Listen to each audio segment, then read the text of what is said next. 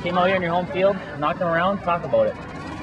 We came out here a little down from last week. We came out, worked hard in practice every single day, tried to bring it, pick up the intensity as much as we could. Came out here, batted some heads around, had to fight through some struggles the first half, but we came out with the second half strong and just kept rolling from there. And was tonight fun? Tonight was a lot of fun. After the struggles, it was a lot of fun. Good. And then looking forward to kind of keep it going for the rest of the season. Oh yeah, we're looking to keep it going. We play a really tough opponent in Virginia. We're going to try our hardest, keep picking up the intensity every day in practice, and just go up there and try to smash them around. All right, sounds good, Kiehn. Appreciate it, sir.